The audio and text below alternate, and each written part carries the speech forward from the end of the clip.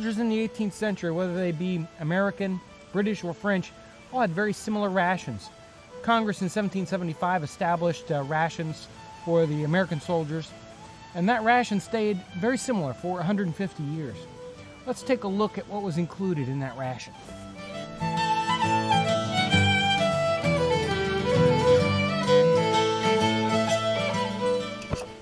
There were several different types of rations. There were per man per day food rations that each man hoped he would get.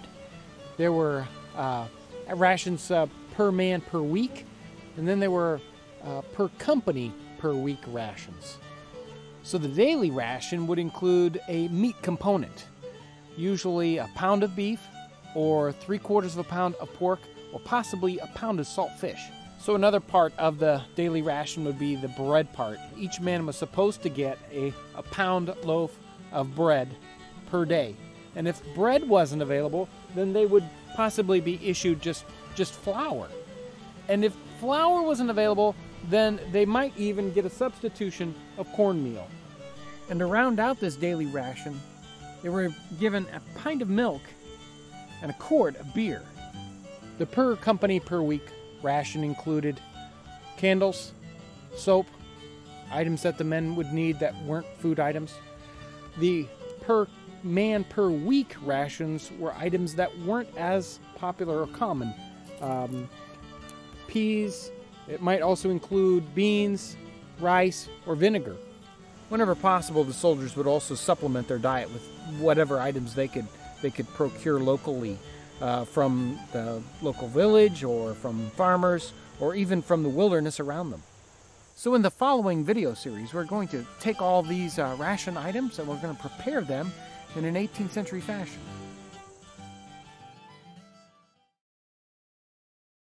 Soldiers in the 18th century commonly had short rations, and they would supplement their rations. And one of the things they would supplement their rations with was pumpkins, or sometimes they were called pompions. Today we're going to take some pumpkins and we're going to cook them in a couple of different ways. So these first two pumpkins we're going to roast. One I'm going to turn into a pottage, and another one we're going to stuff with pears. Let's start with our pottage pumpkin.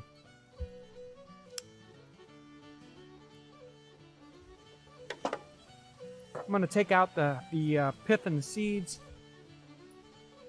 Now we're going to take this flat rock that we've had in the fire for quite a while. It's got a nice flat side to it. I'm going to place those down and then heap coals on top of them.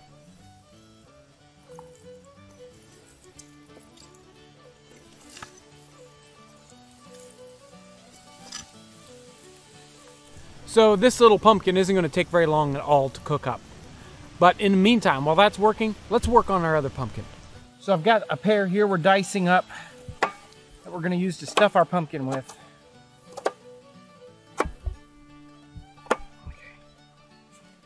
So if you've got some spices, a little bit of salt and a little bit of cinnamon is the perfect time. We're going to put these on our top of our pears here.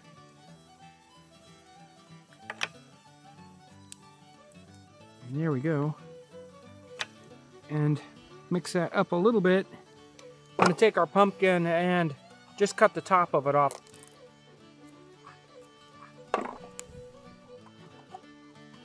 Okay. That's our pumpkin cleaned out. We're going to take our pear dices, stuff that full.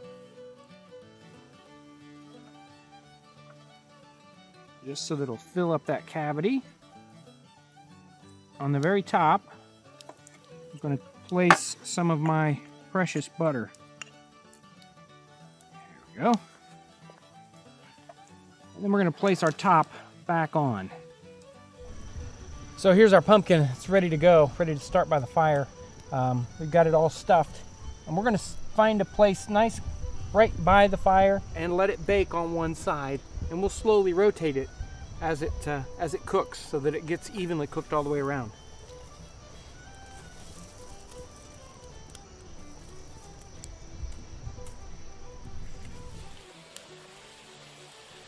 So while that pumpkin's cooking, let's get started on our last one. So not all pumpkins could be used when they were ripe. There's one account of a soldier who, coming off the battlefield, finds a pumpkin. He finds it green and he slices it up and fries it. So that's what we're going to do with this one.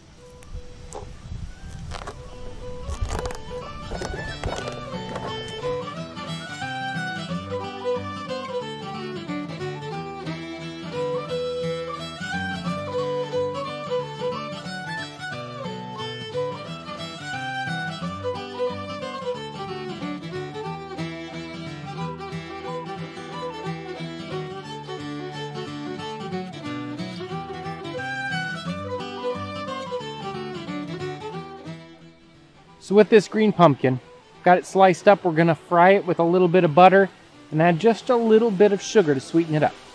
A little bit of salt along with the sugar. And pumpkin loves a little bit of cinnamon. Let's get some butter in our pan and get that warmed up.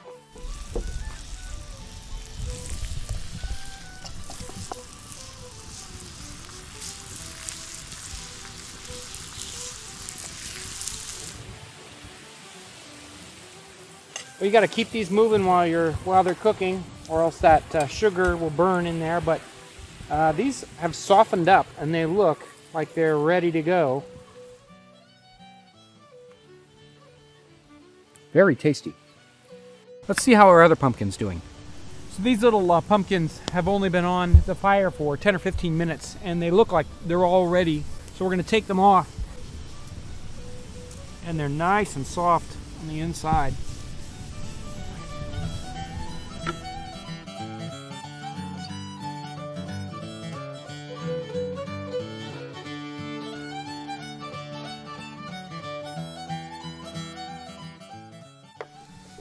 So while this is still hot, I'm going to take some butter and melt that in there and then add some milk and it should be ready to go. Maybe a little bit of salt.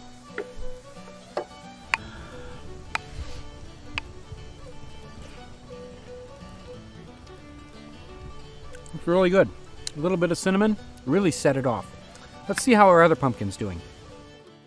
I think our pumpkin's done roasting here. Let's take this away from the fire to cool just a little bit.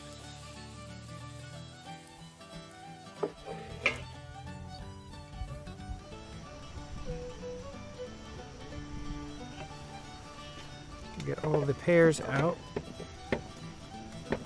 See, they've been roasting well in there.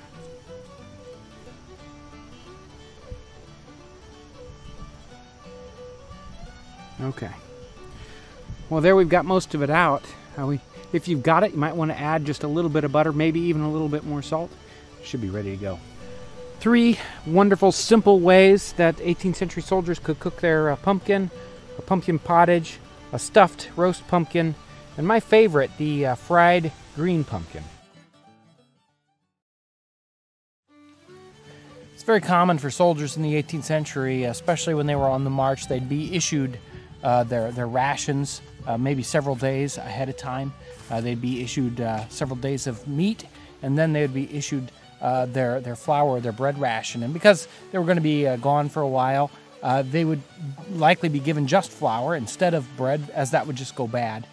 And so there they were on the march with not very much equipment to use, and all they had was flour, and they'd have to make some kind of food with it. Today we're going to make a fire cake or ash cake, a very, very simple thing that the soldiers would be able to make with just the flour and a little bit of water.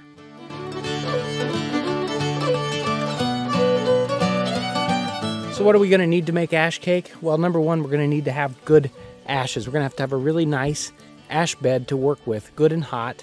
So we don't have very much equipment. We're going to try to do this with 3 different methods. We're going to use a simple bannock board, or if you don't have a board like this, maybe you could just use a half split of firewood that's nice and flat. We're also going to use a method where we put leaves around our fire cake or our ash cake. So all you're going to need for that is some large leaves, like a grape leaf or a large tree leaf, burdock or cabbage leaves, something like that. And the last method, we're not going to use anything at all. We're just going to make our cake and we're going to place them right on the coals. So now our coals are getting really close to being ready to use. Let's make up our dough. I've got a simple wooden bowl here for us to make our dough in, the flour that we've been issued. And I'm going to make up 3 or 4 ash cakes here. If you have any salt available to you, which the soldiers may or may not have had salt that day or that particular time, but salt will add a lot to the taste of your fire cakes. So in this case, we're going to add a good bit of salt to it. And we're going to stir that around while our ingredients are still dry, so it'll be easy to mix. And now we're going to need some water. We're going to add enough water to make a stiff paste. And we're going to start out with maybe a little less than we need so that we don't go overboard. For the ash cakes that we're going to cook on the bannock board, we're going to get this to be a little stickier because we need to stick it to the board. It needs to stay there while it's cooking. Okay, we've got our dough mixed up. It's nice and the right kind of consistency. A little stiff, but still sticky enough to work with. And I've got this. We're going to take this one. We're going to flatten it out on our bannock board. We're going to get it nice and thin. The thinner, the better it's going to cook. We need to make sure that it's sticky enough that it sticks to the board. Our board's got 2 holes in it so that we can prop it up. Let's put this up by the fire and let this cook while I'm working on the other ones. Okay, we got the fire banked up a little bit higher on this spot, and I'm going to place the board. I don't want to get it too close so it catches on fire, but I can feel the heat here. That feels pretty good. Got our little stick here. Prop it up at an angle. And that feels really good. We're going to let that cook. Let's use leaves for our next fire cakes. I'm going to keep watching that one to make sure it doesn't burn. But here's our next fire cake. Let's take out a dough section here. And we're going to make it into a patty. We're not make it as thin as that, but thin-ish. We're going to make it in relationship to the size of our leaves. I've got here some wild grape leaves and some cottonwood leaves. Depending on the time of the year, different leaves are going to work better than other ones, but you want a nice big leaf that's going to protect your fire cake. So let's use a grape leaf on the inside because a little bit of the taste does end up on the fire cake. We're going to put grape leaves on the inside, and then to little extra protection because the leaves are going to slowly burn through. Now we're going to put the cottonwood leaves on, and I've got a really nice coal section here. We're just going to place this right onto the coals. Since it's got the coals right on top and below it, it's not going to take that long to cook. 3, 4, maybe 5 minutes.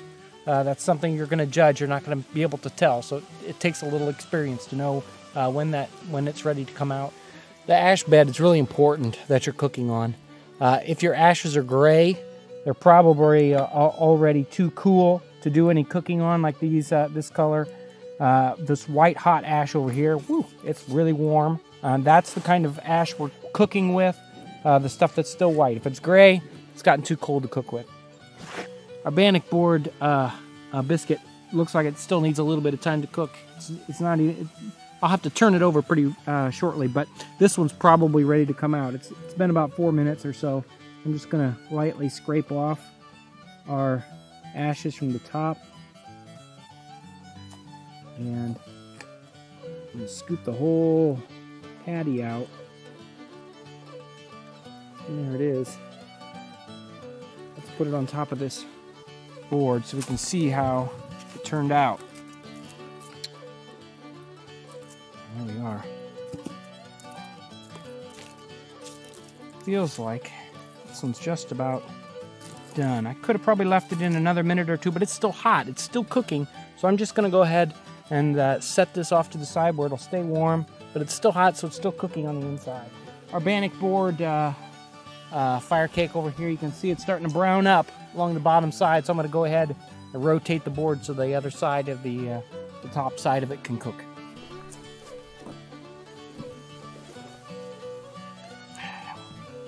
We want to be real gentle when we turn this over so that we don't knock the bread off. And I'm going to tilt this a little bit further, ouch, so that, because our coals are getting a little cooler, but they're still really warm right there, so it should cook right up. Well, let's try our fire cake where we actually put it directly on the coals. If we don't have good leaves to work with, we can just try cooking our fire cake right on the coals. It's gonna char up on the outside, but that's all we have to work with, so let's do it. And we're gonna place it right on the coals here. I've got a nice hot section of coals. We're gonna place it right on there. I'm gonna use my tomahawk because this fire is hot. There we go. And I'm gonna find some hot coals close by. And we're gonna set them on top. We'll lightly and gently bury it in hot coals. I'm not gonna bury it completely. I don't wanna lose it in the fire. I wanna be able to see around the edges just a little bit so we can watch it cooking. Well, it looks like our bannock board fire cake is ready to pull off. It's browned up all over on the outside, so we're going to go ahead and pull this off the board and put it onto our plate. This may be tough to get off, but this one came off. Now you can see it's still a little damp on that side, cooked completely on that side. I call that done. Well, our bannock bread's off, the other one's out. It smells like our ash cake that's cooking right here in the coals is probably ready to pull out too. So let's pull it out. Look at that. Dust the ashes off the top. We still got some that are sticking to the bottom. Just gently, might still be hot coals, so I'm not going to touch them. A little bit of ash is known to calm your digestive tract, so the ash isn't going to hurt you a bit. And that it looks really good for cooking right there in the coals. So there you have it. You got the 3 different kinds of ash cake or fire cake. We've got our bannock board cake, the one we cooked right in the ashes, and then the one we used the leaves for protection. Let's try these out. Definitely very edible. I think I'll have them for supper tonight. As we talked about in earlier videos, pork was one of the most common and popular meats in the 18th century. It was one of the meats that would be supplied in rations for soldiers. It was a common thing for sailors and the entire population. Pork was salted so that it would last any number of months and could be transported, used in ships. The sailors could eat it later on. Today we're going to show you a method for salting and preserving your pork in an 18th century manner.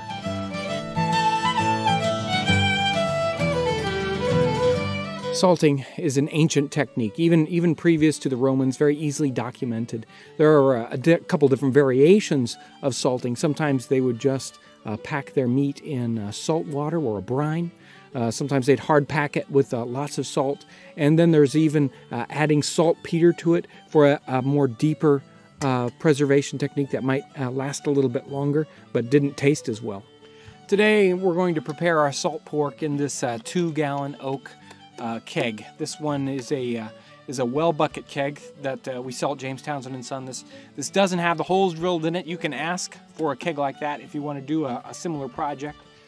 This one has been touched up on the inside. We took a torch and melted out the excess wax here at the top, and we also prepared a little wooden lid that will press down on the pork, keep it inside the brine solution.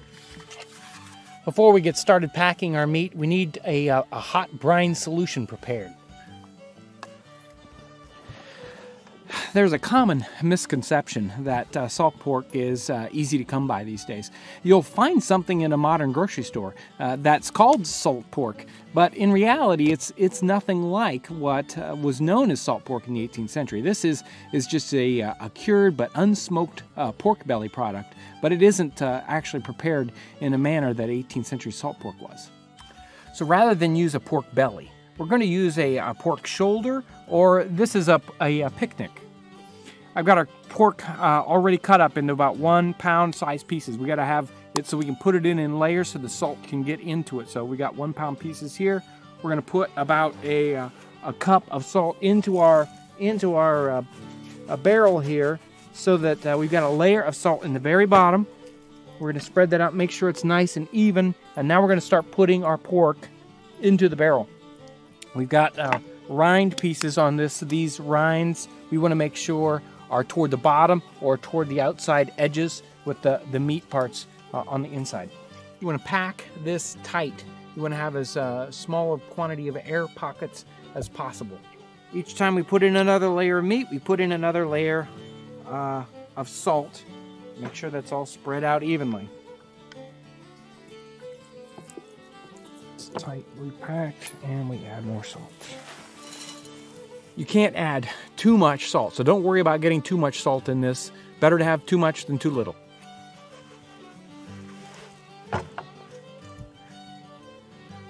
That's our final piece of meat. The keg is pretty much full. There's still some space there at the top. The final step here is going to be pouring the hot brine solution. That will fill in all the gaps and seal it up, and then we'll put our lid on. So a method in the 18th century to see whether our brine solution was briny enough was to float an egg. This is just a regular raw egg, still in the shell, and we can see that this egg is floating in the solution, so we know it's thick enough. There's enough salt in here. Here's our hot brine solution. We know that it's thick enough. We're going to start pouring it in on top until it completely covers our meat. And then it's time for your wooden lid. We're going to float that up on top. And then finally, to make sure that this lid presses down on top of the meat, we're going to place a weight on top. If we see some frothing, that means something's going on. We need to take care of that. You need to pour the brine solution off. You need to scald the brine solution, then you can put it back on again. Well, our keg is ready to store now. In the 18th century, it was traditional to process pork and beef products. When they salt it, they would do that in the fall when the temperatures were cool. It would make this last a lot longer. That's the same thing we're going to do. We're going to take this keg and we're going to put it in the refrigerator to keep it nice and cool so that it doesn't go bad. It will probably last and be good for several weeks put in a cool place like that. In the 18th century, they would use it all through the winter into the next spring. When it comes time to use your salt pork, you can pull it out of the barrel. You need to soak it. You need to soak it sometimes overnight, but at least 2 hours. You want to soak it in fresh water, changing the water often so that you get as much salt out of that pork as possible. You're never going to get it all. It's going to be a salty thing. But other than that, you use it like you would any fresh cut. You can use it in any recipe. So today we're going to take a common soldier's ration and we're going to turn it into 3 different meals: a soup, a stew, and a hash. The foundation of our stew and our hash, we're going to use salt pork. And the foundation for the stew, we're going to use fresh beef. So the salt pork we're using today is salt pork that we prepared in an 18th century manner. When it's time to use the salt pork, you have to soak it. You have to take several hours, soak it in water, change the water out, soak it again until it's ready to use. If you don't soak it several times and get all the salt out, it's inedible. So the big difference between a soup and a stew is how much water we use when we prepare it. And the first thing we have to do is to get this water going, get it boiling. I've got 6 pints of water started boiling here for the soup, and I've got 3 pints for the stew. Let's start out with our soup. While our 6 pints of water is getting ready to boil here, I'm going to brown our salt pork in a little bit of fat. I'm going to let this set and sear a little bit. Browning this meat first will release a lot of the flavors. So we're doing this in small batches. If we do too much at once, we can't get it to caramelize properly. That releases too many juices. Once your salt pork is browned, it's time to dump it in your boiling water. If any scum develops on the surface, scrape that off. We're going to let this boil about 15 minutes. Now that our soup is boiled about 15 minutes with the meat in it, it's time to add some other things. I've got some carrots here and some parsnips. We're going to add those. So there's the carrots, part of our parsnips. From our pocket spice kit, we need to use a little bit of salt and pepper. Oh, yeah, it's looking good. It's also now a good time to add a bay leaf if you've got it. And we've got a little bit of cider vinegar. Just a splash or two of cider vinegar will really set this off. Now that we've added these things to our soup, we're going to moderate the fire a little bit and let it simmer for about an hour.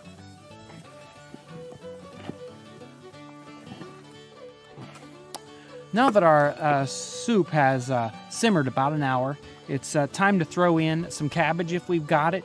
And I've also got a little bit of rosemary and thyme. I got a little bundle here that I'm going to throw in. You don't want to put this stuff in too soon or it'll destroy the flavors.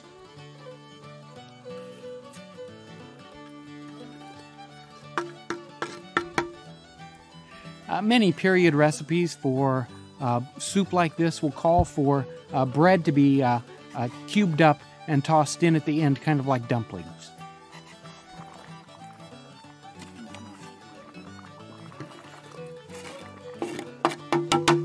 We're going to let this simmer for another 15 minutes.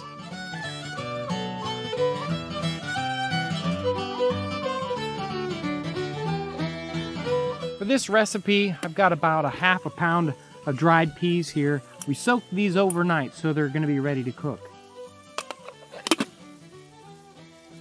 So I'm starting out with about a half a pound of beef here. This should go really nicely with our peas. Coating this meat with flour and then browning it will help thicken up the stew.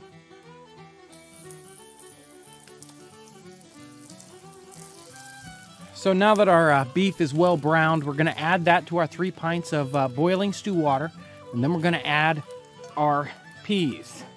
So let's get this beef in there without losing any of it. There we go. And now we're going to add the peas.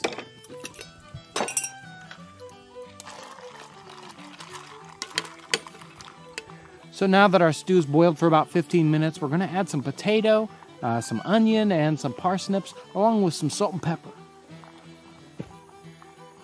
We're going to let that simmer for about an hour.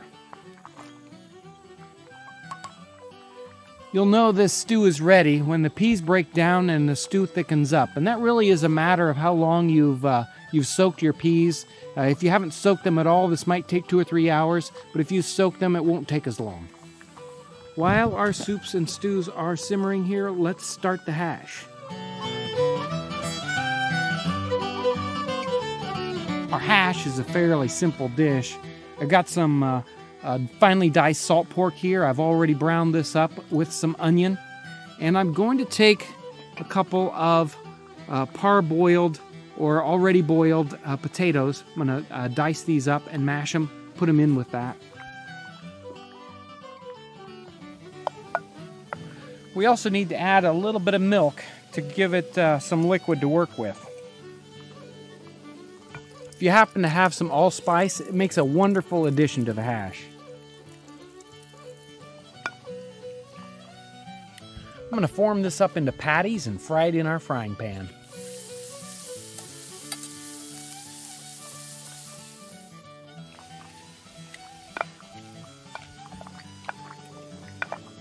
Well, there we have all 3 dishes finished. We've got a salt pork soup, and the salt pork really has a wonderful flavor. The saltiness balanced out with the other flavors. Actually, extremely good. Here's our salt pork hash. It may not look great, but let me tell you, it is my favorite on the table here. The salt pork, very tender. Just the right amount of saltiness, along with the potatoes and the onions. Definitely a favorite. So the last dish here was the stew. This is the beef and the peas stew, and it thickened up rather nicely. The peas add their own kind of sweetness to it. The beef is excellent. in here. Any one of these things you will definitely enjoy.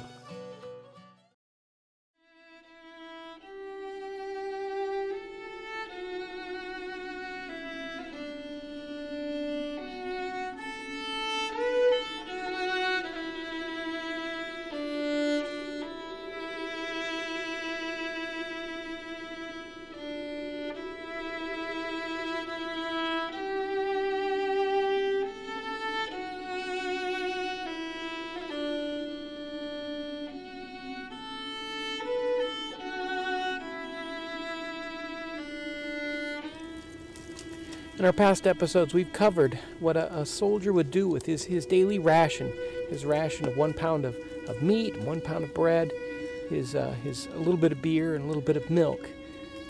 But a number of journals and diaries of soldiers suggest that extreme want, famine, was much more common than plenty. In Jeremiah Greenman's diary, he speaks of one occasion during a Quebec campaign. Here we were in a miserable situation, nothing to eat but dogs. Here we killed another. I got some of that by good luck. And with the head of a squirrel and a parcel of candle wicks, I boiled them up together, which made a very fine soup without salt. And here we made a noble feast without bread or salt, thinking it was the best that I'd ever had eaten. And so I went to sleep contented.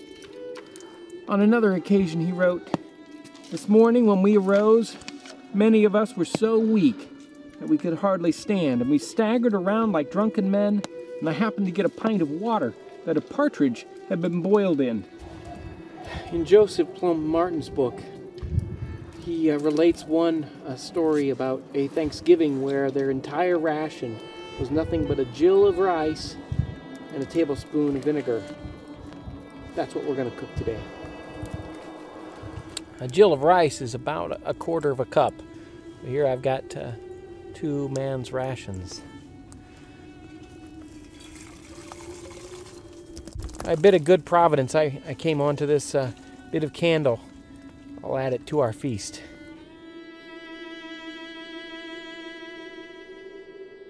And finally, we'll add our tablespoon of vinegar because we have no salt.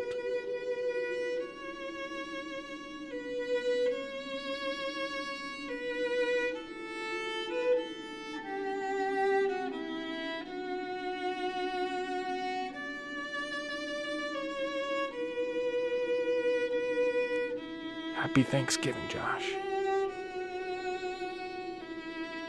We realize this is a departure from our normal theme, but we just wanted to give you a taste of what it was really like for soldiers in the 18th century. Here's to better days, Josh.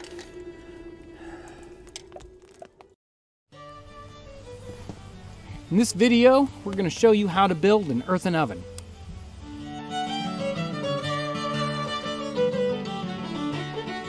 The existence of ovens like this is easily documented for the 18th century. In fact, just about every ancient culture had a very similar oven. There's one particular woodcut illustration from medieval times depicting an earthen oven built on a wagon. There are references in 18th century literature and also archaeological evidence that you would find ovens like this in private homes and in fort settings. There are also references to communal ovens where the baker would bake bread for an entire village. As part of our video series on 18th century cooking, we're going to show you how to build an earthen oven just like this one. We're going to need several things to make our mud oven out of.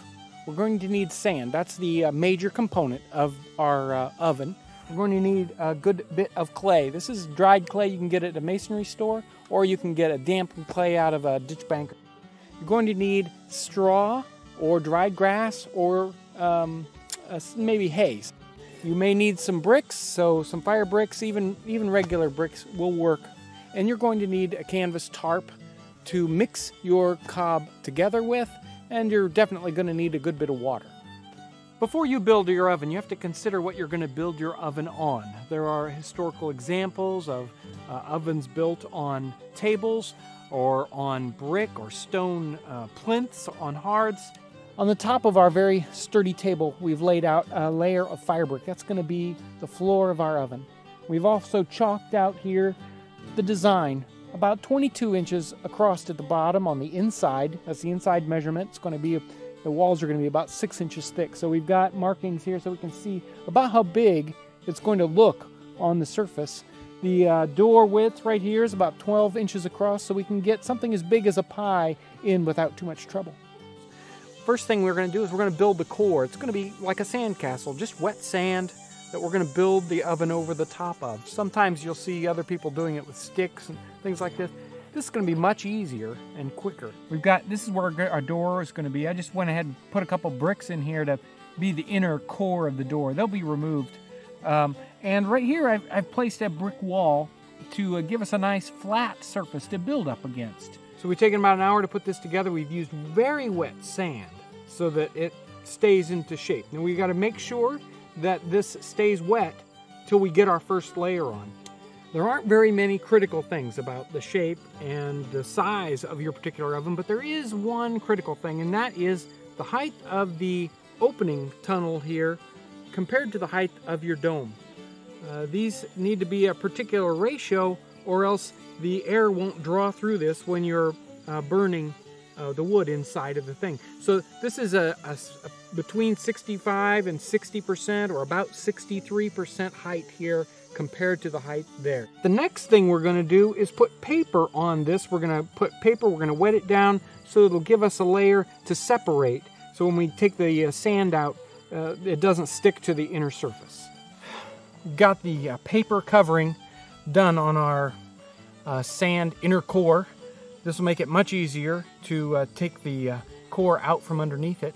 Now it's time to make the first layer of cob or mud to put on our oven.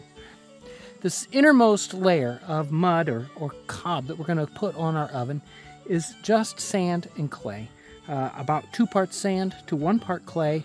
We mix those two together so that they're very well mixed, and then we just put it on there. We want to make sure it's got about the right consistency, that we can still work it, but it isn't so wet that it's sloppy.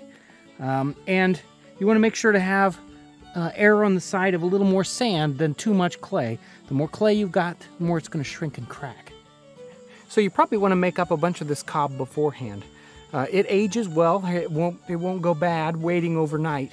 And that way, as soon as you're done with your sandcastle core, you can start putting it on right away, and you don't have to worry about that drying out and blowing away while you're making your cob. So learning just the right consistency, that can be a trick. As you see here, I've been stomping on this pile for a little while, and this is starting to feel really good. It forms up into a ball, like a snowball. It doesn't deform easily. It's not sloppy. You can still form it into any shape you want, and it's not too drippy either. That's what you're looking for, something that holds together well, but still moldable. So we're working on putting this first layer on. This is a layer without any straw in it, because that would just burn up anyway. It's about 3 inches thick, and we're starting at the very bottom. We're going to work our way up.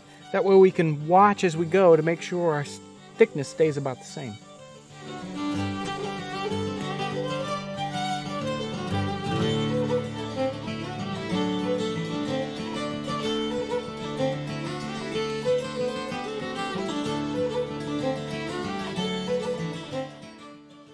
Well, we finished the inner mud layer yesterday afternoon, and we let this set overnight, and it's just slightly firmer than it was. We don't want to let it get too dry, or else the next layer won't adhere to this layer properly.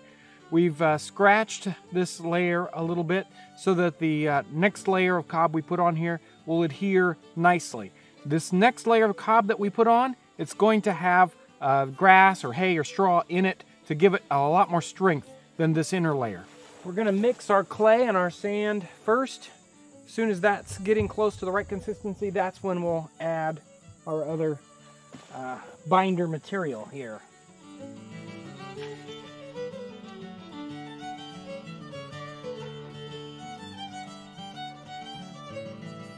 So I've got this mixed up. I'm going to mix this up just slightly wetter.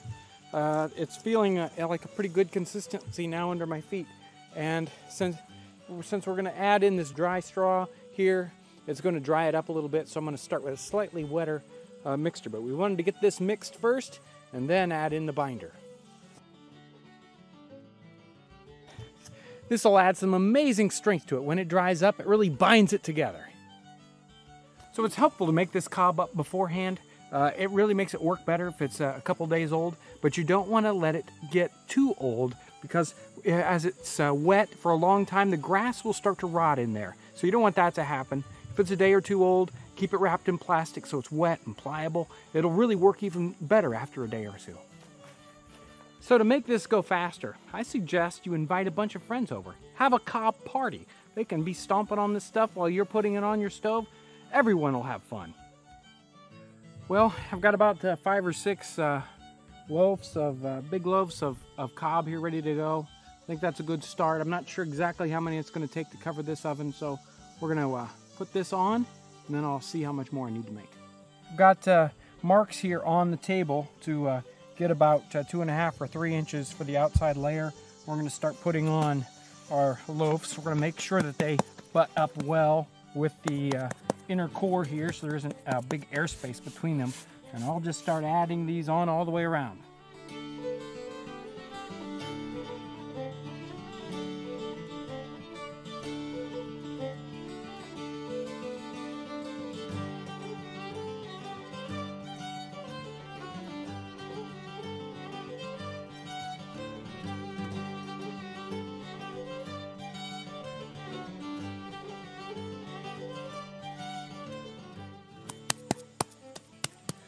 Okay, there it is. We've got the second layer of a cob type material on here. This is the stuff with the straw that's built into it. It does, as you work it, it kind of sags down some, so you might want to start a little thinner at the bottom than the finish, expecting some of it to sag down into position a little bit.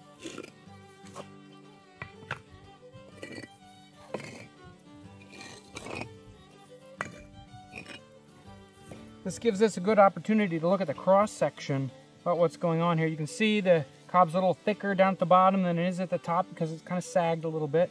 You can see our outer cob core, our inner core that doesn't have this straw in it, and here's the sand core on the inside. We're going to add a little bit to the outside here. We're going to give it a nice rounded opening because the rounded opening is going to have more strength than this sharp edge. Well, we've finished putting our rounded opening on the oven, so it'll be a little bit stronger. We made sure to mate the cob that we added back into this other stuff. Whenever you add 2 pieces together, you really have to work it so that the 2 pieces adhere to each other and it just doesn't fall off. We added a little bit of sand on the front to help support that lip. Depending on where you're at, your environment, the time of year, what the humidity is, this will take 2 weeks, 3 weeks, 4 weeks, maybe even a little longer for it to get dry enough for it to you start to even think about warming it up from the inside. While this is drying, you don't want to get it rained on, so you're going to need to protect this from the weather, but don't cover it with plastic so that it can't dry. So you want to protect it from the rain, but let it breathe. So it's only been about 24 hours since we've been here last, but it's firmed up enough with how the weather is here that we were able to go ahead and pull out some of the sand. I haven't gone and dug the whole thing out, but I want to let it start to dry out on the inside. You can even peel off some of the paper if you want to, but that'll all burn out anyway. But we're just dug it out about halfway. We'll come back in a couple more days to take out more. We've removed the sand core from this oven and we've given it a couple weeks to dry, so it's almost ready to fire. You may not have to wait this long if you build an oven, but if it's not adequately dry before you fire it, it'll cause cracking, or at least more cracking than normal in the body. Even if you wait like we did, it's inevitable that some cracking will occur. Don't be alarmed. If the cracks are especially big, you can repair them with a little extra sand and clay and let that dry in place. We've employed a few warming fires in this oven and it's dried out well. We've gotten a few cracks, but overall we're really pleased. The walls of this oven are extremely durable. Here's a brick of the material, and it takes a lot to break this material up, so if you need to do modifications, you'll really have to chop at it. However, as sturdy as this is, it still needs to be protected from the weather. This is water soluble and it'll just wash away with the rain, so we need this to last a while, we're gonna have to build a little roof over it. Make sure to watch part 2 of this video where we learn how to bake bread in one of these earthen ovens. You know, this looks pretty good. I think I'm gonna fire it up. So in the first video, we showed you how to build one of these earthen ovens. We covered that completely. This one's finally dried out and ready to use. So let's bake some bread.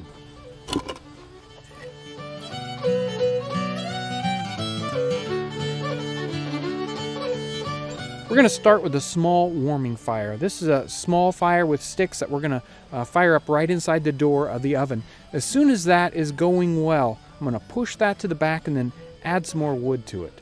The drier the wood, the better. While this oven's heating up, let's talk about the tools we're going to need for baking. We're going to need a few tools to do the baking in our oven. We're going to need a rooker or something similar, almost like a hoe. This is a tool we can use to rake the coals out of the oven or push them into the back. It needs to be metal so it doesn't catch on fire. After we move our coals, we need to use a scuffle or something similar. This is a rag mop that you use in the water. It'll clean off the floor. It'll moisturize the inside of the oven. It'll cool off the floor just a little bit so we don't burn the bottom of our bread. You're going to need a peel. The peel is what we use to put the dough into the oven with and to take the loaves out when we're done. And you're going to need some sort of door that we can put on our oven that will trap the heat inside. So it's going to take 1 to 2 hours for this to warm up to get to temperature. Now, while we could use a thermometer to figure out whether we're at the right temperature, it's probably just as easy with a little bit of practice to learn a couple other ways to figure out what temperature it is. The first way is smoke. Ovens that aren't up to temperature yet will produce a good bit of smoke. Until the temperature inside reaches a certain point, the wood doesn't burn very efficiently. So once it's hot enough, we'll see less smoke. The second indicator is related to the first. As the oven's warming up, the interior will become covered in black soot. But as the oven reaches the proper baking temperature, the walls will change from black to gray as the soot is burnt to ash. We've had a fire going for about 2 hours in the oven here, and I've let it burn down to coals. The black soot at the back, and in fact all over, has burnt down to ash.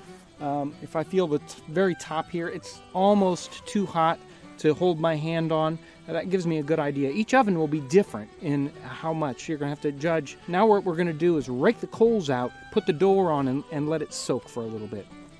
Soaking the oven gives the oven a chance to even out in temperature over the whole thing so we don't have hot spots. We're going to let it set anywhere from 5 to 15 minutes.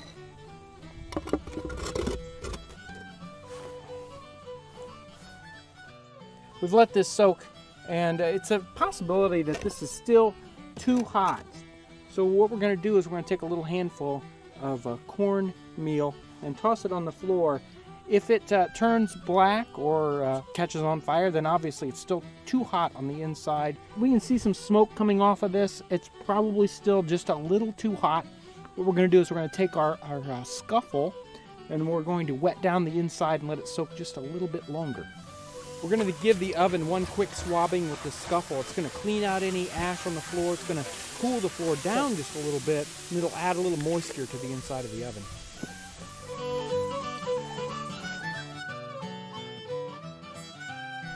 Let's recheck the temperature of the oven, see if it's ready to go yet. A little bit of cornmeal, ooh, warming. It's just turning light brown, so it looks like perfect temperature for baking. Just before we started up the oven, I worked on some bread dough, and this has been rising, so it's ready to put in the oven.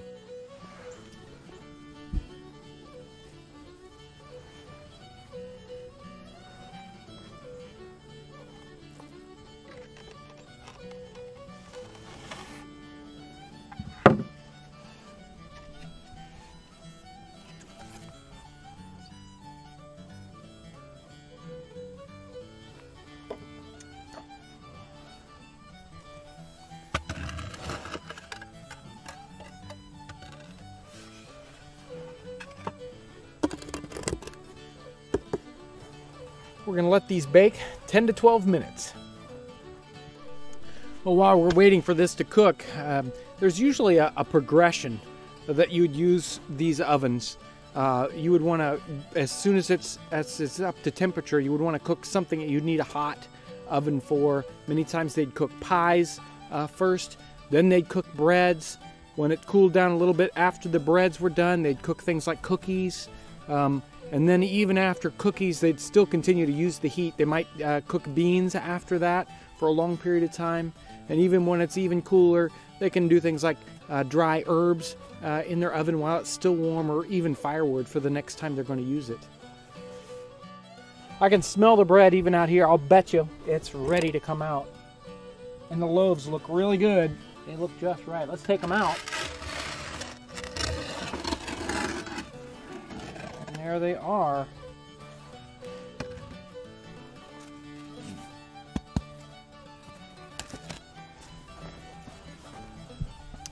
It's important you let your loaves set for a little bit while they're still warm. You want to let them cool off. They're actually still baking on the inside. If you cut them up now, they'll be a little doughy on the inside.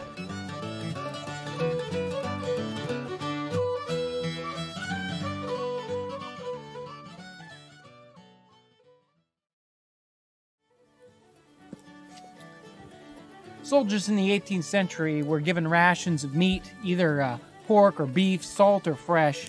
Something else that they were given sometimes was fish, salted fish. So here we've got some salted cod. We're going to cook up into a very simple yet delicious meal.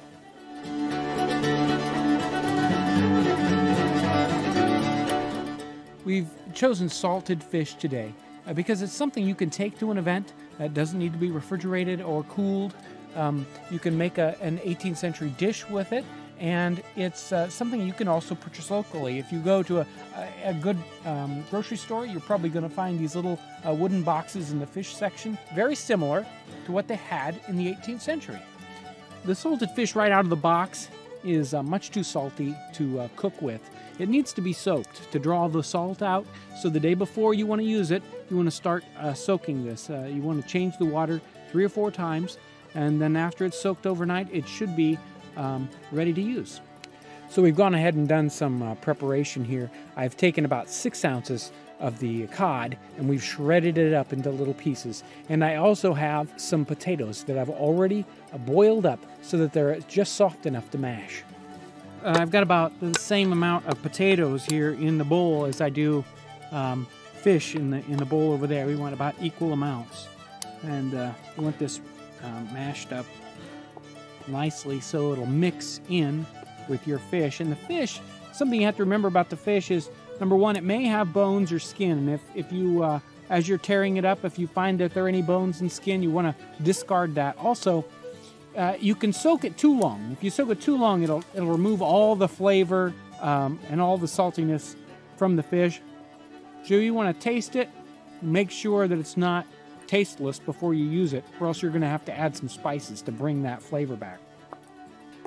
Now let's take 1 egg and put that into our potatoes, and then we'll mix it in with our fish.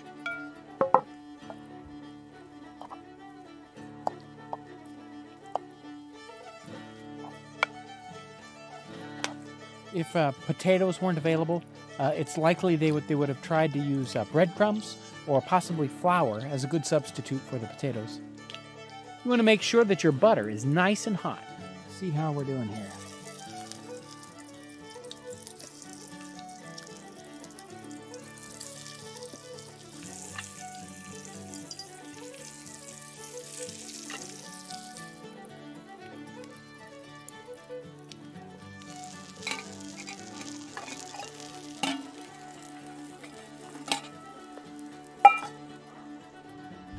Well, these, of course, were popular. They look like a great breakfast thing. Of course, they'd be eaten all day long. Let's see how these turned out.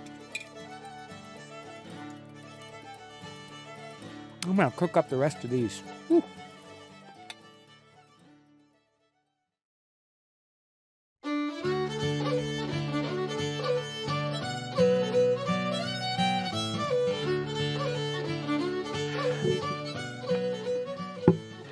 apples have been enjoyed for centuries by people. Apples were popular in the 18th century, and today the dish we're making is called Cheshire pork pie with pippins. Pippins is a common name for apples in the 18th century. In our recipe, we're going to be using salt pork. This is true 18th century style salt pork, not something like you might find in your grocery store bacon shelf, but a leaner cut, hard packed in salt, like we discussed in a previous video. Likewise, we've sliced our pippins here, and they're ready to use in our pie. As we make our pie, what we're going to do is we're going to put in a layer of pork, and then we're going to put in a layer of apple. We're boiling our salt pork today for about an hour. Because we're boiling it, we don't need to rinse it off quite as much as we normally would have before using it. We're going to slice it thin, and then we're going to season it with a little pepper. I've got our pie packed up here. Now it's time to add some spices to it. I'm going to add some salt and some pepper to this to season it well, so it's got some flavor to it. All these things come right out of our spice kit. That's a little bit more there. There, that's good. Now we're going to put in put some butter on top that will melt down into our pie here. We're going to add about 2 tablespoons of water to give it a little bit of moisture. The amount of water you use or you need to add to this pie totally depends on the kind of apple you use. If you use a Macintosh apple, they'll turn to something like a applesauce. So you don't need to add very much water. If you have a firmer, crisper apple, you might need a little bit more water. So for pie apples, if you've got any choice and you're not just picking off a local tree, if you go to the grocery store, you want to look for Jonathan's or wine saps, something that's particularly a pie apple, a tart yet sweet apple that holds together and doesn't turn to applesauce. What you don't want is a Red Delicious apple. Red Delicious apples are very 20th century. They've been bred for their size and their color and not for their taste, and they don't make a very good pie apple at all. We're going to put our second pie crust on here to cover this up. We're going to trim and seal the edges. Now let's cut some vent holes and work on the mock pigeon pie. Passenger pigeons were one of the most populous birds in the 18th and 19th century. There were billions of these birds on the planet. They were almost a scourge. There were so many of them. They were very popular, that you would find in a lot of recipes. There were so many of these birds that there were reports of flocks that were a mile wide and 300 miles long that would take 14 hours to fly over. There would so many of them they'd blot out the sun. Obviously, we can't use passenger pigeon today since the last one died almost 100 years ago. So today we're going to use as our substitute Cornish game hen. We've simmered 2 Cornish game hens with onions, and then we've picked the meat off, put them in the bowl. Now let's brown up a little bit of flour in some butter. I'm going to add some stock, let this simmer a little bit. We'll also season it with a little salt, pepper, and thyme. By the way, our pie plates here are thrown by our master potter, Gary Nieder, right here in Indiana, and they have a lead-free, food-safe glaze. We're going to put our pulled meat into a pie crust. We're going to pour our warmed sauce on top of that, seal it up with the other pie crust, and it's ready to bake.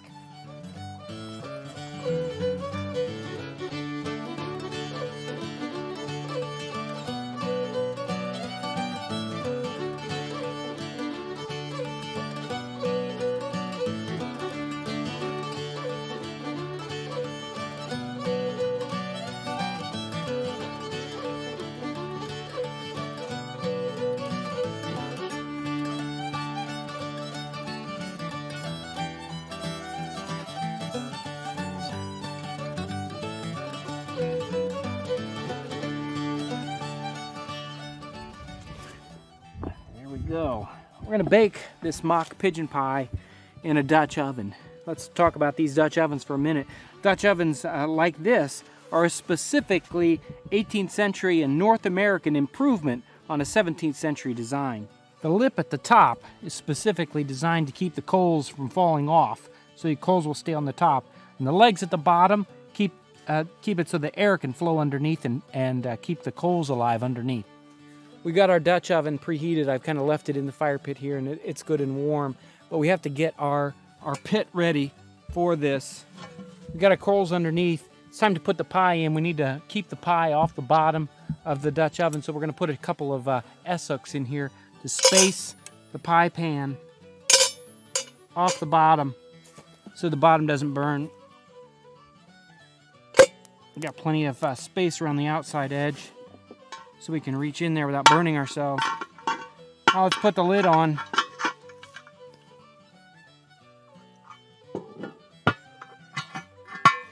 Deciding exactly how many coals you want to use is a bit of a matter of judgment. Each person is going to have to get used to that.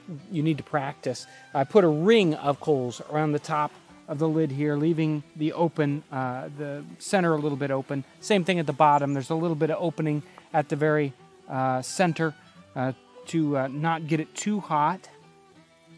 Each one of those is going to be just a little bit different, though. Let's check out our earthen oven and see if it's ready for the pork pie. Okay, our oven is all baked down into coals. Our soot is burned off, so this is ready to go. You can see about how to use the oven better in the baking bread video. Anyway, I'm going to scrape the coals out and get this ready for the pie.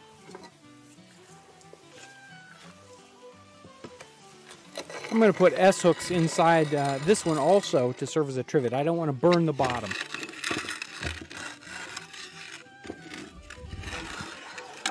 There we go. We're going to have to watch this. This might be a little bit too hot, so we're going to keep an eye out on it. Let's put the door on, though. It's been about 10 or 15 minutes, and I think this is probably ready to go. If we take a quick look, whoa, it's ready to come out. Let's, don't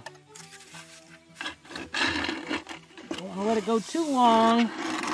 Wow, look at that. Looks just about perfect. Well, I'm sure we've let this set long enough. Let's pull it off the fire and set this aside so it can cool off enough that I can take the pie out of the oven. I'll take a quick gander here, set the lid aside. There's a lot of steam in there. Look at that. There you go.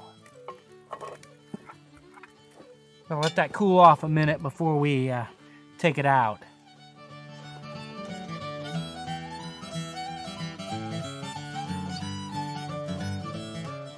I can't wait to cut these open and try them. They smell really good.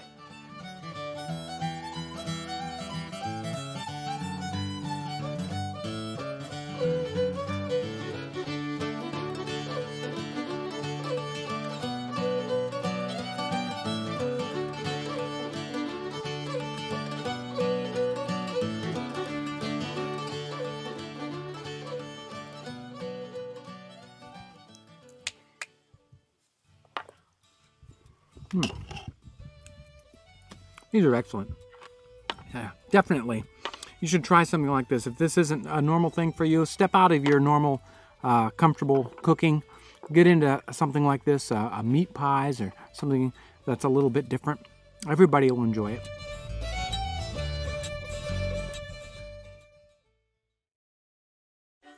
Many different 18th century recipes and a lot of writings refer to something called ketchup. Now, ketchup in the 18th century wasn't so much like this as it is more like this. The word ketchup finds its roots in 17th century China. The Chinese had a similar sounding name for a concoction that consisted of pickled fish and spices. The British traders found this seasoning to be delightful. They brought it home and it quickly became the staple of the English and American diet. Today we're going to make an 18th century ketchup recipe with mushrooms. This would be a seasoning or a flavor that 18th century soldiers would be very familiar with. James Townsend and Son carries all the equipment we'll be using today, and you can find each one of these things in our catalog or on our website. We're starting off with 2 pounds of fresh mushrooms, but first, a word of warning. We're using common brown mushrooms in our recipe today. These mushrooms are native throughout Europe and North America, but even common mushrooms can easily be mistaken for poisonous or even deadly varieties. So, make sure to use something you know is completely safe. With our mushrooms, we need to gently wipe these mushrooms off. We don't want to rinse them off or wash them because that added liquid would dilute our final flavors. And we're going to add these to our tin cooking pot. We need to draw the juices out of our chopped up mushrooms. The best way to do that is to add a couple of spoonfuls of salt. In addition to that salt, we're going to add a couple of bay leaves. We're going to mash it up, smush these mushrooms down in. And then we're going to cover it and then let it set for about 10 minutes. We've let these set 10 minutes and they've already started reducing. The liquid's being drawn out of the mushrooms and it's already reduced in size a little bit. I'm going to transfer these into a milk pan here. And then we can let this sit overnight. I'm going to put this pie pan on top just to keep the critters out. The first recipe for tomato ketchup was in 1801. But tomato ketchup did not become popular until the mid-19th century. The tomato plant is a member of the deadly nightshade family, and many people considered it a deadly poison in the 18th century. Well, let's take a look. There we have it. The mushrooms have completely masticated, and now it's time for the next step. So now it's time to add in 1 chopped up onion, the zest of 1 lemon, and some 1 tablespoon of finely grated horseradish. James Townsend and Son offers a pocket spice kit. It comes with salt and pepper, cinnamon, cayenne, and thyme. It also comes with an empty vial, and in that vial I've added cloves. In the recipe here, we're going to use a 1/4 teaspoon of cloves. We're going to use a pinch of cayenne and some allspice also, about a 1/2 teaspoon. And the last ingredient we need is a 1/4 to a 1/2 cup of cider vinegar. We're going to stir up all these things together, and then we're going to put this over the fire and let it simmer for about 15 minutes.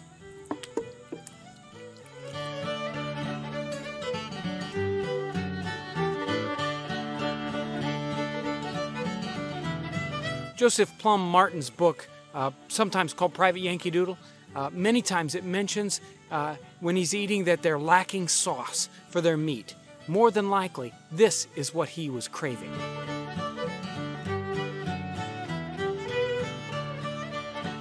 This is done simmering now.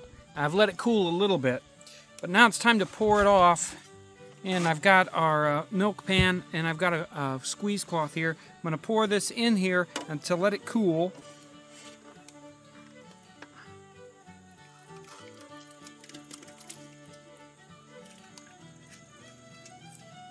Once this is cooled off, we're going to take that cloth and bundle it up and squeeze all the liquid out.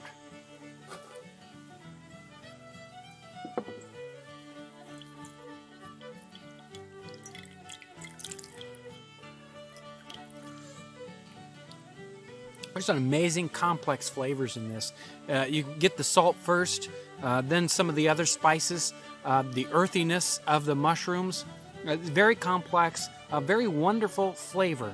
We're going to cork this up, we're going to bottle it, cork it, and save it for our future recipes. So when you're done with the squeezing out the mushrooms, you don't want to get rid of that. You don't want to throw that out. That is especially good stuff. You dry that, and you can either leave it like it is, or you can grind it up. Some of this stuff you can sprinkle it almost like salt. It is really, really good stuff.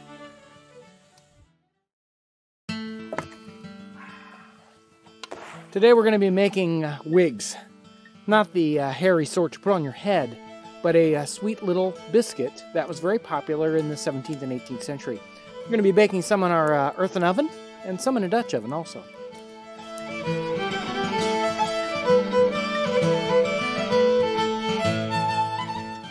The term wig comes from an earlier Dutch word meaning wedge. The loaves were cut into wedge shapes for baking. Because the wigs were probably fairly expensive, they have a lot of sugar and milk fat in them, and they were usually set aside for special events like funerals or for Lent. But there's even one account of a man using them to pay his servants with them. Wigs are a yeast bread. Yeast in the 18th century was much appreciated by brewers and bakers. A little bit of yeast and barley malt turns into ale. Flour and water and yeast turns into bread. It wasn't until the 19th century that anyone really understood what was going on with yeast and how it worked. Bakers needed yeast, and they knew the best place to get it was from the brewer. 18th century recipes call for liquid yeast, something a little different than modern yeast recipes. The yeast in the 18th century was either the yeast that was on the foam at the top of the beer barrel when they first start brewing it. It comes out on the foam, which is kreuzen, or there's the yeast that falls to the bottom after it's done brewing, and after they bottle the beer off. What's left in the bottom of the barrel is the yeast that's left over, the brewer's yeast. That would be reactivated with a little bit of sugar and used in bread recipes. Unless you're a home brewer, barm can be a little difficult to come by. So we're going to show you how to make an 18th century barm. We're going to need a few things to make our barm. You're going to need a bottle. You're going to need some good clean water.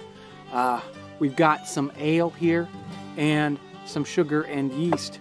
I've put about a cup or a quarter of a cup or maybe a half a cup of flour into the bottle. And now we're going to add about a half a pint of water and half a pint of our ale. And if you don't have access to a good homebrew ale, you're going to want to buy some good imported ale. The ale is going to add a very authentic flavor to your wigs. Now it's time to add to our mixture about a teaspoon of dry active yeast and a teaspoon of sugar to kickstart the mix.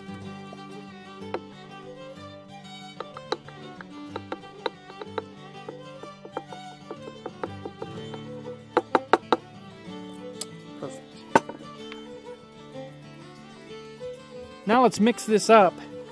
Get the flour mixed up in our liquids. And then we're going to let this set and prime for about 15 minutes while we prepare the rest of our ingredients. While our barm is priming, let's get together our dry ingredients for the wigs. We're going to need to start off with about 4 cups of fine white flour. You're also going to need about 4 ounces or half a cup of sugar. I've got some loaf sugar here. And we're also going to need caraway seeds. Caraway seeds were very popular flavoring in the 18th century for bread type products. These are actually caraway pods, not seeds, but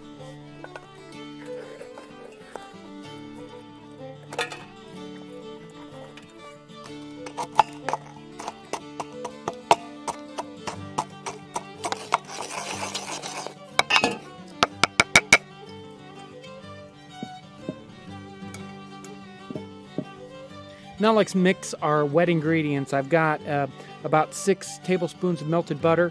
Let's put in a half a cup of milk in with that. And now we need our barm. This has been priming. It's looking like it's good and alive. So give this a good shake. And then we're going to need about a half a cup. Okay, here's our wet ingredients. We're going to put these into our dry ingredients. And then I'm going to mix this up with my hands. You want to make sure to mix it well, but don't over mix it. Okay, that's mixed pretty well. Let's go turn this out onto the table. Let's turn our dough out onto our lightly floured surface that you've got prepared. Get all the dough out. I'm going to square this up so that I can cut it down into about egg-sized pieces. You want to make sure that you don't knead this too much or you'll toughen the dough. It won't be nice and light and fluffy.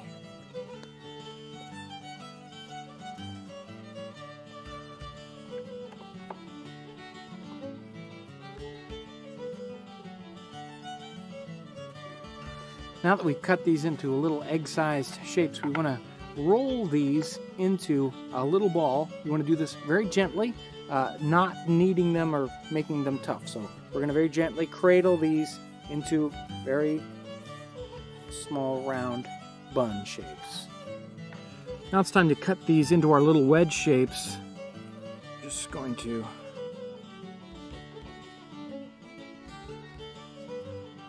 slice them. Okay, now that we've got these cut, we're going to put these on a well-greased sheet, a cooking sheet, and we're going to cover them up with a cloth and let them rest for about 15 or 20 or actually a half hour. They're not going to rise because of the milk fat and everything that's in them, but they do need to rest. Well, we've let these rest for about a half hour. They haven't risen, they've just rested. They will spring up in the oven when they go in. They'll puff up when we cook them, but right now they haven't risen. Next, we're going to sprinkle the tops with some searsed sugar, which is, in the 18th century terms, a sifted sugar, or as we know it today, powdered sugar.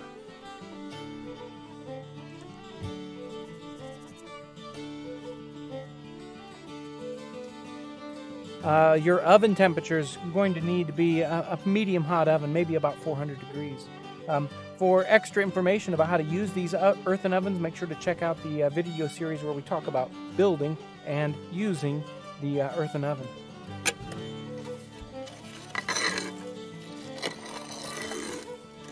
Because there's so much sugar in these guys, you're going to want to make sure that you have a trivet or maybe some S-hooks to put your tray on, because they are susceptible to burning on the bottom.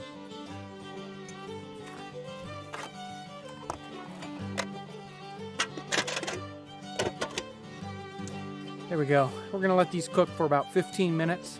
While these are cooking, we're going to cook some in the Dutch oven. So you'll want to watch these cook, because depending on the heat of your oven, they may only take 5 minutes to cook. I've got the Dutch oven preheated up so that it's not stone cold. I'm going to get the bed of coals here prepped for the Dutch oven. I want to make sure there's just a ring of nice hot coals around the outside of the bottom.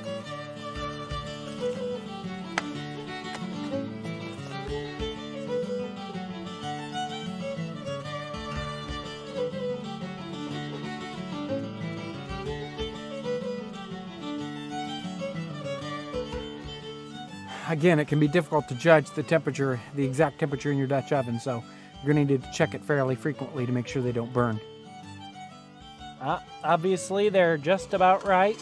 Let's go ahead and take this off of the fire, and we'll get them out of here.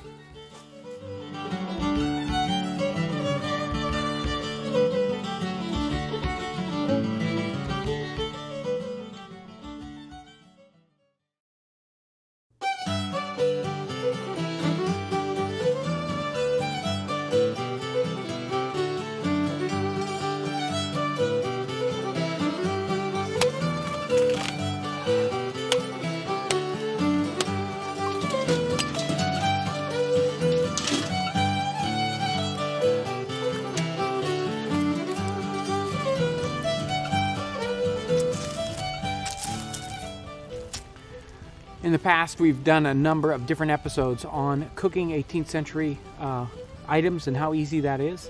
We thought now would be a good time to step back once again and kind of have a little bit of a reality check about what it was really like for soldiers in the 18th century.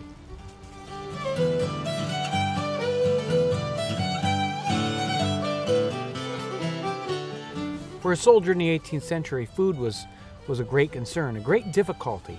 What would a soldier do with his ration of meat if he didn't have any equipment?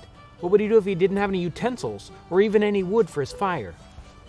By most accounts, the only equipment that was ever issued to soldiers for cooking was the tin cooking pot. And that undoubtedly really restricted the kind of foods or the kind of ways that they would be able to cook their meat ration. This definitely would have restricted the cooking to mostly boiling. You can imagine just how unskilled these soldiers would have been at cooking meat. In fact, there are period accounts where officers are discussing just how unskilled the soldiers are, the ones that are put in charge of the cooking. Another problem was the condition of the meat that they were given as their ration. The ration was either given as fresh meat or salted meat. The salted meat kept for a lot longer, but it also made the meat very hard and inedible until it was first soaked really well. The salt was also a problem. Getting salt, the British forces went after salt specifically, trying to restrict the amount of salt that the colonists were able to get during the war. It became so scarce, it was more scarce than gunpowder. In David DeWitt's book, Founding Foodies, he tells us that early in the war, the British cut off American trade with the Turk Islands, which was the premier supplier of salt to the colonies. And then in 1776, General Howe invaded and took over Long Island, further reducing the colonists' salt supplies and their ability to get salt. General Washington's armies were completely cut off from their supply of coastal salt, and all their reserves were gone. Profiteers began to hoard the salt, and by 1783, the price of salt had raised 16-fold. So it's no wonder when we read accounts like Joseph Plum Martin's journal, where he writes, "I strolled into a large yard where was several sawmills and a gristmill. And I went into the latter, thinking it was probable that the dust made there was more palatable than that made in the former. But I found nothing there to satisfy my hunger. But there was a barrel standing behind the door which had some salt in it. Salt was as valuable as gold with the soldiers. I filled my pockets with it and went out." Salt was needed to preserve the meat, so if salt wasn't available, most likely they would have been issued fresh meat. The problem is their fresh meat wouldn't be anything like the aged beef that we are used to when we go to the grocery store today. Their cuts would have been very tough meat to start with, and of course the soldiers were given the worst of the cuts available. Excavations at Valley Forge suggest that the soldiers were given cow's feet as their meat ration. There's a great account from Jacob Walter's Napoleonic War Diary, where he talks about some of the salt ration that the troops were issued. The year is 1812. Let's hear what he says. He says, "However, we had to prepare our own food from our rationed meat and bread. The meat came from the salted ice pits. There was a rumor that it had been stored from the War of 1807. The condition of the meat made the rumor seem credible, since the meat appeared bluish black and was as salty as herrings. It was already tender enough to eat, and we boiled it a few times only to draw off the muriatic acid. And then the broth, not being useful for soup, had to be thrown out." So on campaign, boiling would have been the technique most likely used. And if equipment was lacking, well then it would have been roasting and broiling. Joseph Plum Martin writes about the 1770 campaign. "Here we procured a day's rations of southern salt pork, 3/4 of a pound, and a pound of sea bread. We marched a little distance and stopped to refresh ourselves. We kindled some fires in the road, and some broiled their meat. As for myself, I ate mine raw." So we've taken our salt pork ration today, and we're going to boil it up. Josh wanted one piece that was roasted, so he's got one piece roasting, and we'll have this later on.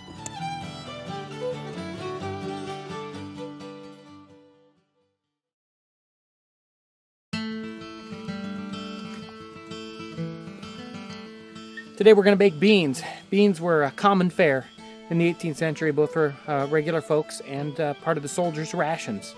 We're going to bake beans in the oven today, and we're going to bake beans buried in a pit.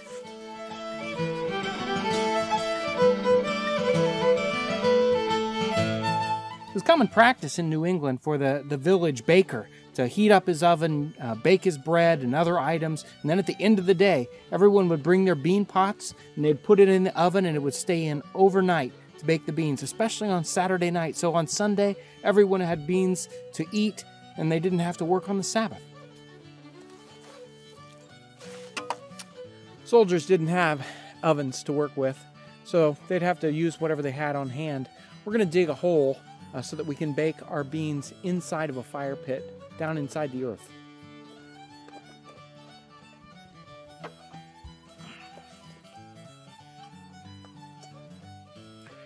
We're looking for a hole in the ground that's about twice as big as the pot we're going to cook in, and a little bit deeper than the pot so we can have coals underneath and on top.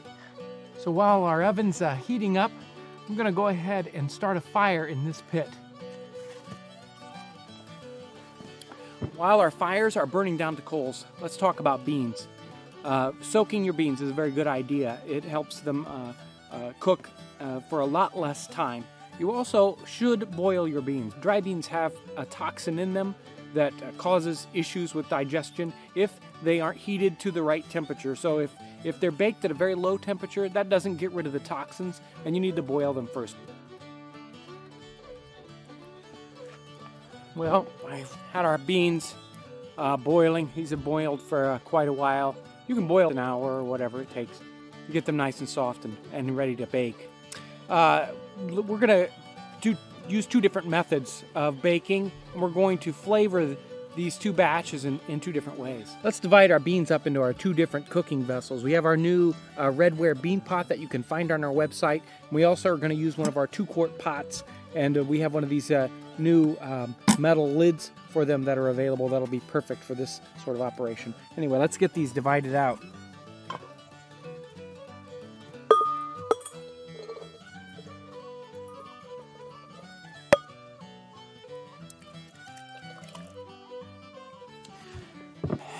First thing we're going to put into these, they're both going to get some salt pork.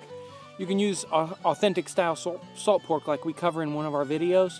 You can also use bacon or salt pork that you find in the grocery store, but they're both rather greasy, fatty, so you would want to cut back on how much you'd use. If you use authentic salt pork, you want to make sure to soak it for an hour or two to reduce the saltiness.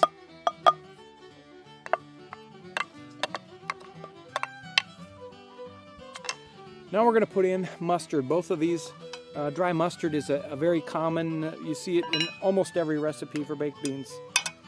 And we're going to need a good big spoonful in each one of these pots.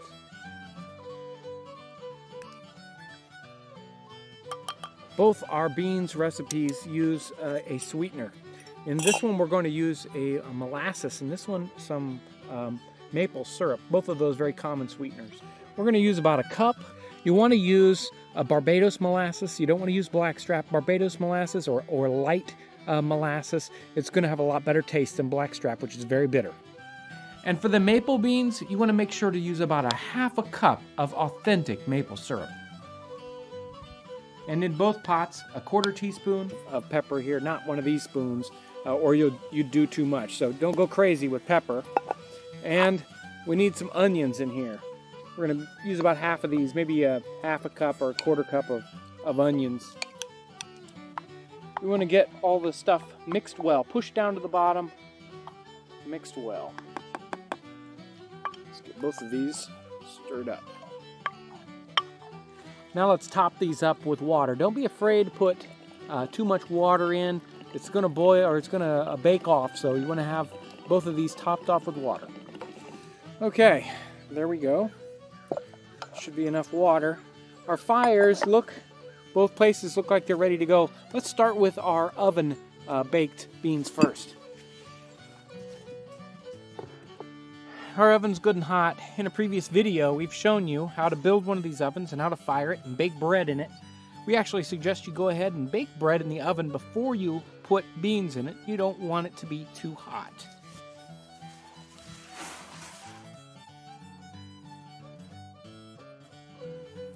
We're going to let these beans bake. You can bake them in an oven like this for 4 or 6, 8 hours, even 12 hours. The longer the better, and they really start to taste good. You might want to check them after just a couple of hours to make sure there's still some liquid in there. You don't want them baking out too dry. You might need to add a little water.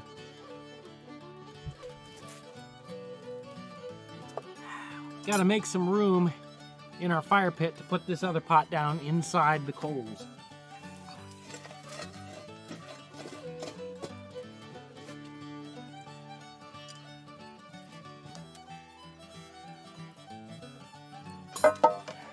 We're going to make sure you've got coals on all sides, coals on the bottom, hot coals on all the way around each side. Then you want to have a a little rock that you can put on top of the lid to make sure it doesn't get knocked off.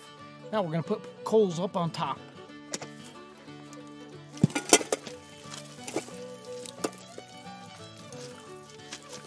We're going to go ahead and build a fire up on top of this so that so it's got more heat.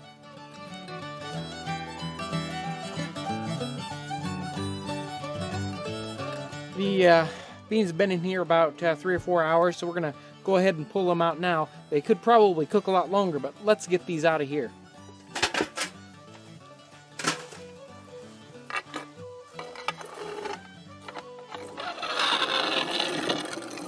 Well, let's take a look. Whoa, they look really good. These have cooked for about 4 hours, so they're ready to eat right now. If we want them to be even better, we can let them cook longer, another 4 hours or even another 8 hours, and they'll really start to darken up. But these are ready to eat just like this. These maple beans have been in the embers for several hours. I think they're done. Let's take them out.